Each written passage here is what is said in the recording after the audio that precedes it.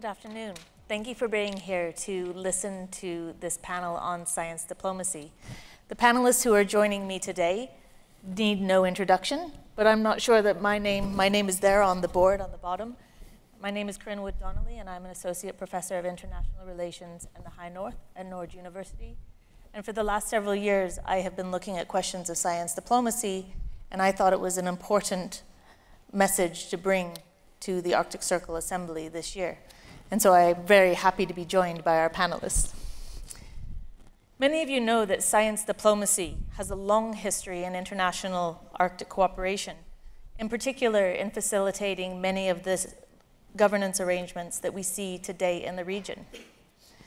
At the end of the 1980s, it was questions around a lack of scientific knowledge for the Arctic region and the potential consequences of this knowledge gap that gave reason for Cold War opponents to see beyond the tensions that existed in their relationships, to agree to foster collaboration around the environment, and to reframe the region as a zone of peace.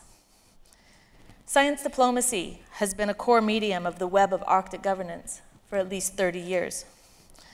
But science diplomacy can be one of these terms that does not have a common understanding among people.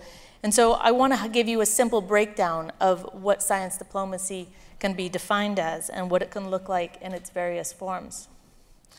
As a concept, science diplomacy is normally framed around three main pillars. These are science in diplomacy, diplomacy for science, and science for diplomacy. Now, I know these all sound very familiar and just moving around a couple of changing the prepositions or the word order, so I'm going to give you some examples of what this can look like.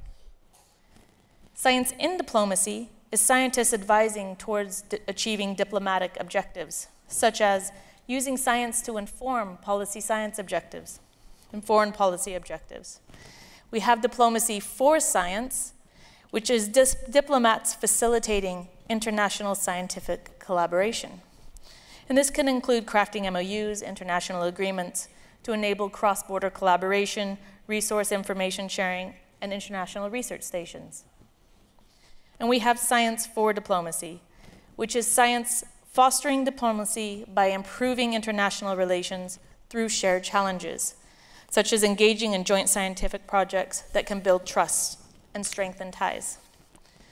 For 3 decades, science diplomacy and many of its forms have been a cornerstone of diplomacy, governance, and international cooperation in the Arctic. However, as we all know, given the current geopolitical context, there are signs that even science diplomacy is not enough to hold the Arctic together. Some of these signs include the removal of Russian scientific stations from the Internet network. It includes changes of Arctic Council patterns of cooperation, and it includes the ongoing environmental challenges, many from climate change, that are not being effectively addressed for the region. So today I've asked our panelists to speak to some of these issues that we're facing in science diplomacy and the challenges facing the Arctic region today that can be addressed through bringing together science for and into diplomacy for the Arctic. So I would like to start with Mark at the other end to say a few words about the challenges that we are facing today. Well, thank you, Corine. First thing I'd like to say is that science diplomacy is not new. It's been recategorized and probably prioritized. But I'll start with the first international polar year in 1882, where observational stations, integrated international organizations worked together. Countries worked together to put in an observational network into the Arctic, particularly on meteorological issues, but also on some interdisciplinary science issues. Followed in 1932, where over 40 research stations were established, international stations were established within the Arctic. Followed by the International Geophysical Year in 1957 to 59, which resulted in the Antarctic Treaty, and huge advancement of knowledge, huge advancement of space science. And then followed by the last one in 2007, 2009, where over 50,000 scientists internationally were involved. And many of the current international organizations for science were involved in helping to form that. I was deeply involved with that with the U.S. Geological Survey and said it was a remarkable experience. So we've had many, many successful years, and that science has lasted and really helped informing relationships, informing international partnerships, in management of data. And then the Arctic Council's, the scientific task force was a major success, I think, and I was fortunate to be a member of the U.S. delegation to that. But Evan Bloom, I just want to shout out, he was one of the co-chairs of that, and he's in this room. But that was remarkable to get a binding agreement on the ability to make common metadata standards, to have access to locations, to be able to share equipment across the Arctic. So those are great examples. Another great example is the UNCLOS.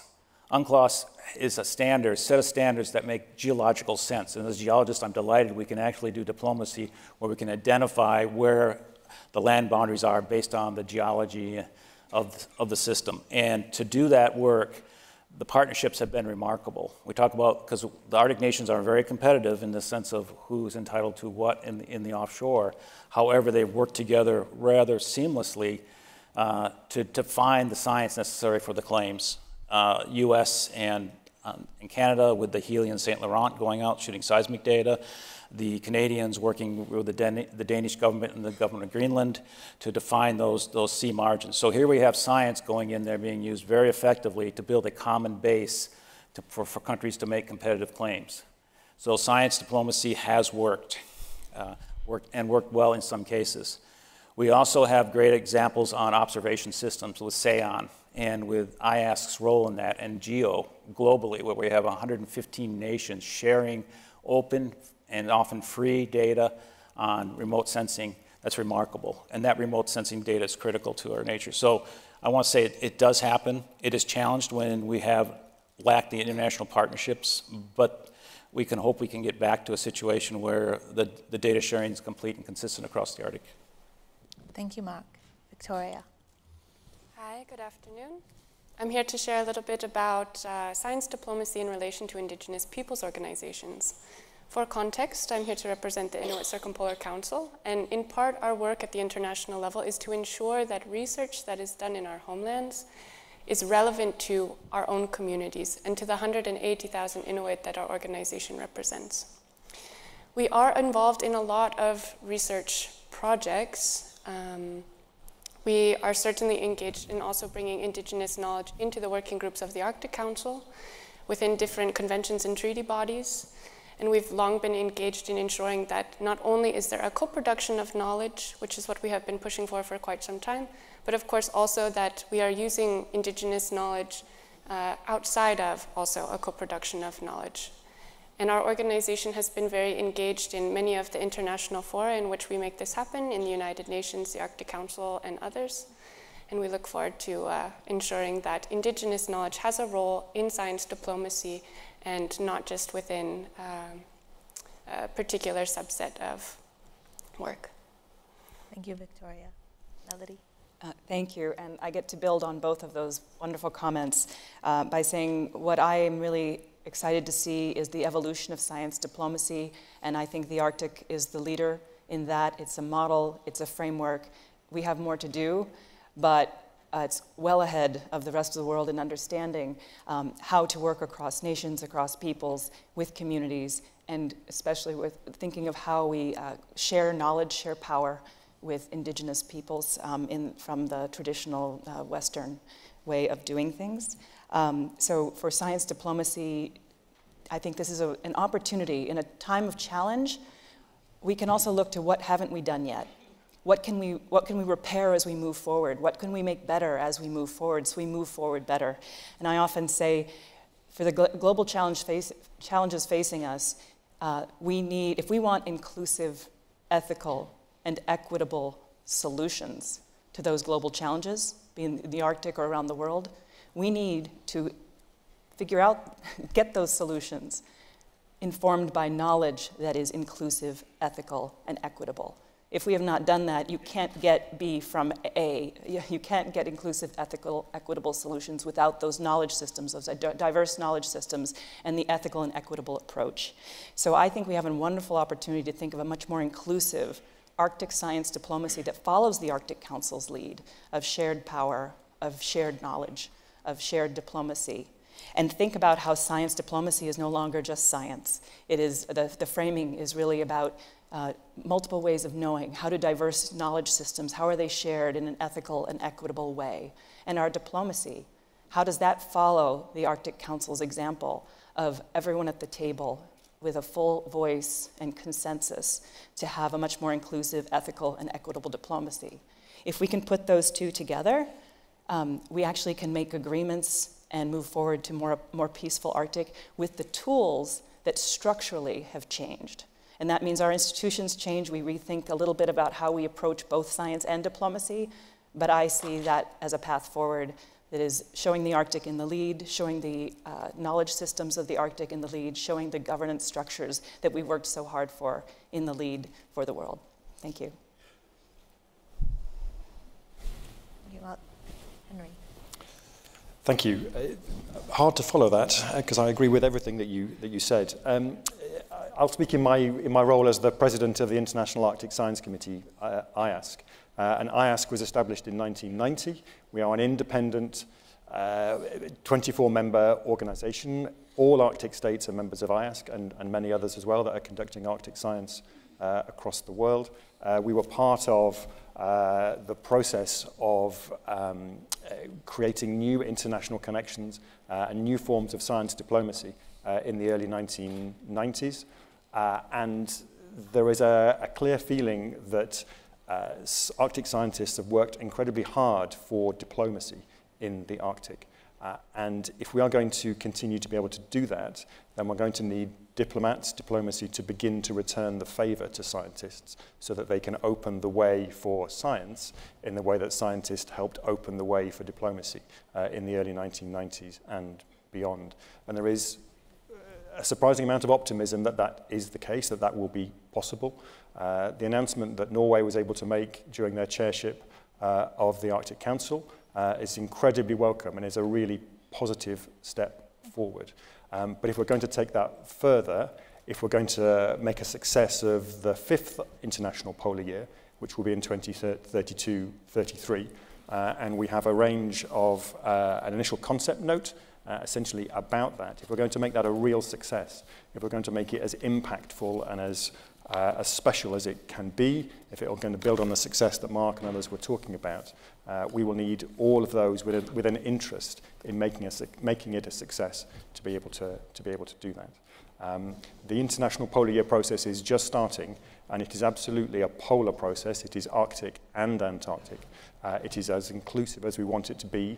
It will only be a true success if it reflects all the voices, all the states, all the experiences, all the knowledge systems across the Arctic, and that's what we want. And that's what, within IASC, we'll be working with you and many others to do. Thank you. Thank you, Henry. Rachel. Thank you. I'm going to be taking us a little bit further into the water. So I'm from a research institute in Norway called SINTEF Ocean, and ocean issues are for me really important, and I've noticed more and more that they've been really important here during this assembly as well. And one of the things that we sometimes tend to forget is that a really large chunk of the Arctic does not belong only to the Arctic states, but it belongs to all of humanity, and that's the Central Arctic Ocean. So one of the big achievements that I've seen, at least in science diplomacy, and that I've experienced myself, culminated in June this year when we signed the BBNJ agreement. Now that's the big international treaty on protection and use of biodiversity in areas beyond national jurisdiction.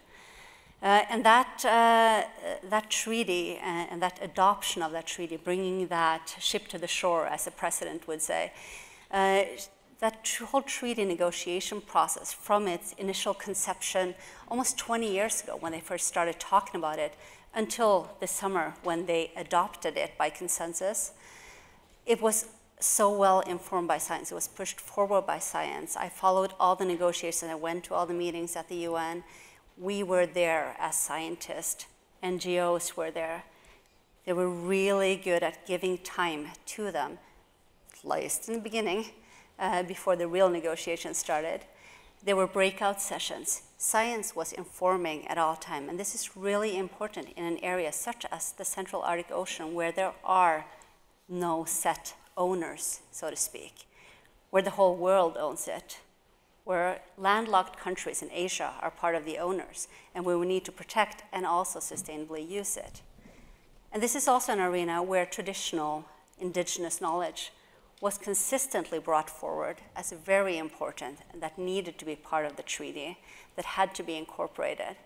It was also part of the discussion whether or not that knowledge was relevant in an area so far beyond national jurisdiction, which is something that brought out a lot of discussions. Some delegations did not consider it important, but in the end it did make it into the treaty, which really shows that we've come a long way, both in terms of acknowledging the ocean as a really important arena, whether it's in the Arctic or elsewhere, but also acknowledging different kinds of knowledge systems.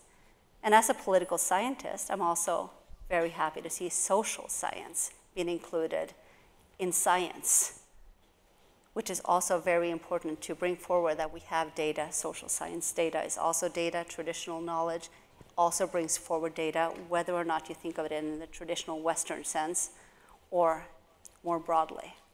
So for me, at least, that has been a really good way forward within science diplomacy, seeing that we get more different knowledge systems coming together in an interdisciplinary manner as well. Thank you, Rachel. I would like to now take a few minutes to give our panelists the opportunity to have dialogue with each other. Are there any questions that you have for your fellow panelists about their points of discussion today? Well, I would love to actually challenge you, Victoria. Coming from that camp, how would traditional indigenous knowledge be able to be translated into an area such as those that are beyond national jurisdiction and at a global arena?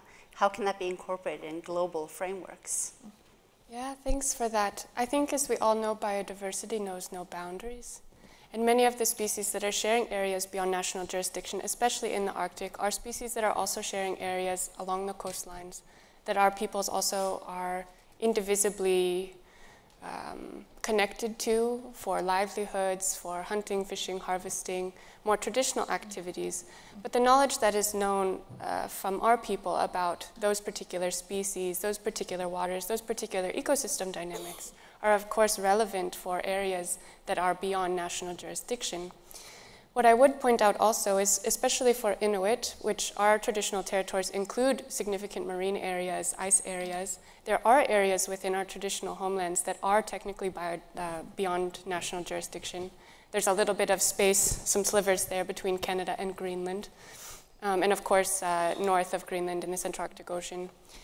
I wish that I could share some maps and things like this, but actually we often think of the Arctic as being a very sparsely populated area, which is true. But at the same time, there's been a lot of work to show that Inuit are actually very intimately connected to a lot of the landscapes and seascapes within our territories. And in fact, we have trails that go all the way north of Ellesmere Island that do, of course, have some relation to the Central Arctic Ocean. So we have knowledge about these spaces for sure, and I think part of the reason that it had been pushed so much in the Central Arctic Ocean Fisheries Agreement is because Inuit specifically would like to be able to inform some of those discussions. And then we did see, of course, language on indigenous knowledge actually come through in the Central Arctic Ocean Fisheries Agreement Joint Program for Scientific Research and Monitoring. There's language there that requires that indigenous knowledge is a part of that program. And we're also seeing other conventions and treaties, including language on using indigenous knowledge for similar reasons, such as the CPD Article 8J. This is a significant discussion that talks about why indigenous knowledge needs to be a part of the implementation of the Global Biodiversity Framework, and it's for very similar reasons as that as well. So, of course, our knowledge can't inform everything. We can't inform necessarily genetics and these kinds of things. But we certainly have knowledge to share in a time like this where we really need to be on top of climate change, on top of biodiversity loss. It's definitely a tool that we should be using as we come together and put together those policies and perspectives on how we're going to move forward. Thank you, Victoria. Are there any other questions from our panelists before we open up to audience questions? Okay. Do we have any questions from the audience that they would like to ask our panelists?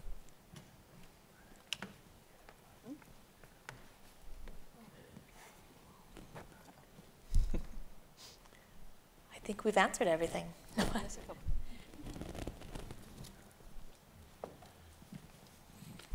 Hi. Is this on? Yeah. I'm Helena Berman. I'm with the University of Alaska Fairbanks. And I'm wondering if you could comment on science communication from scientists to the world, as whether you think it works well or not. Melody, would you like to take that? Sure. That's a wonderful question. And I always think of science communication as needing to be parsed a little more carefully because I teach a course actually on the practice of science policy and diplomacy at Dartmouth, and my first rule is the science has to be excellent. That's rule number one. Rule number two is it's not about the science. And so the science communication is really about understanding your audience. It's not what you want to necessarily always tell them, it's what they might be interested in hearing. So it's learning more about the communities with whom you're speaking, learning their issues. So science communication is a skill, and maybe in certain scientific audiences or certain schools, there's one way you talk, but maybe with the public, you might learn more about the community and what they've been going through before you try your science communication. Spending time with communities, spending time with your audience. Science policy is a form of science communication, but you have to understand the policy-making sphere and what policymakers care about. So so science communication is never a one-way street. It's a two-way street, it's a three-way street. It's really trying to bring all those ideas together, and that makes very effective science communication. But it does have to start with scientists recognizing they need to maybe think a little bit more outside of their normal jargon, their normal ideas, and take some time to understand their audience and their needs. Thank you. Could I add a bit to that? Yes, please, Mark.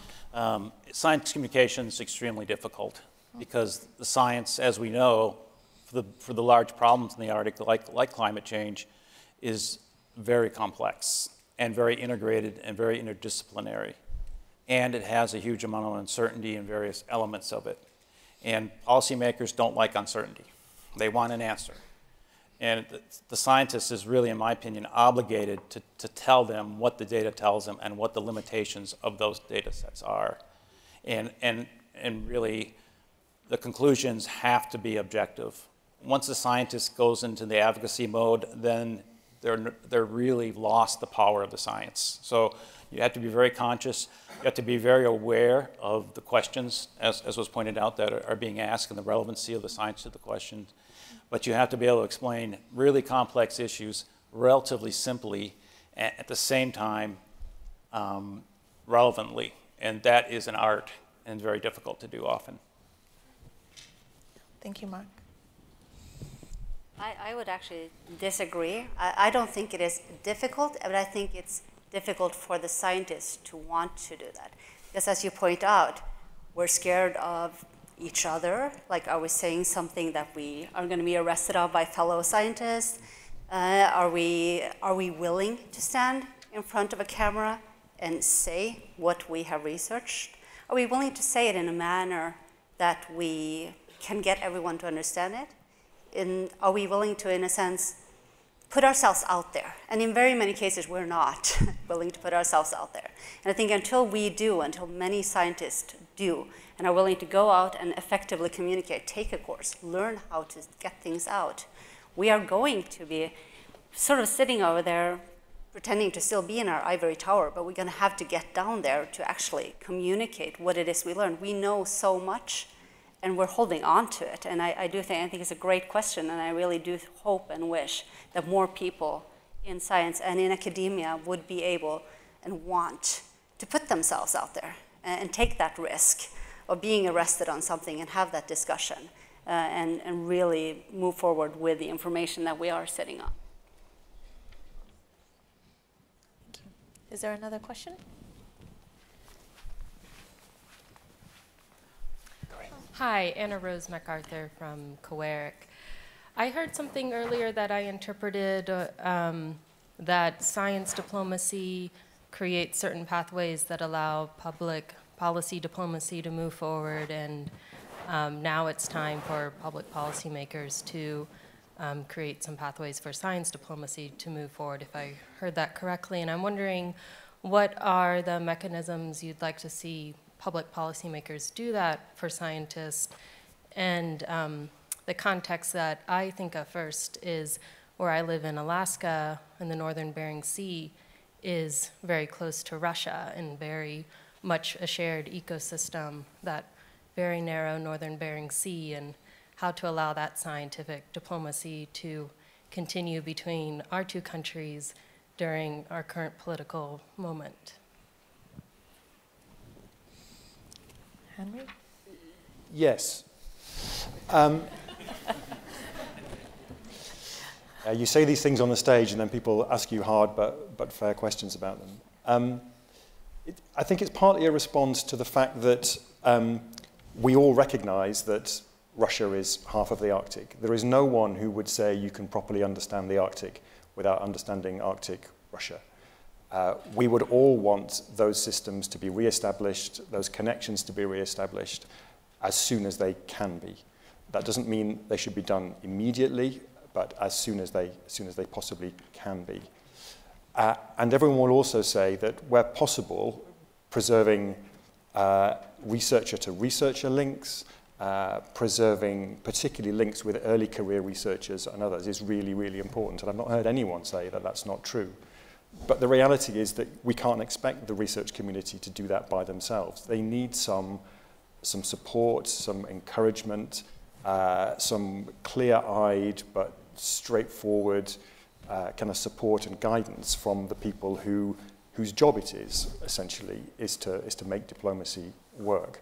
And I wouldn't point to particular areas, that's not my responsibility, but if we really mean that we do want to come back to a better position, it won't be the same, but at some point it may settle into something that we can live with and that we can achieve more with, then we're going to need some of those contacts to be made at appropriate levels in appropriate ways. And I think the way that the Arctic Council has been re-established is a fantastic start to that, and there are other ways of doing it as well. We have an international conference on Arctic research planning, the fourth one of those, and that's looking about the next 10 years of Arctic priorities. And we want that process to be as inclusive as possible and to reflect all the voices of the Arctic. So I think I don't have a specific solution for you, but from the International Arctic Science Committee side, I think we want those connections to continue to be made. Thank you, Henry. Anyone else want to comment on that before we take the next question? We have one here in the front.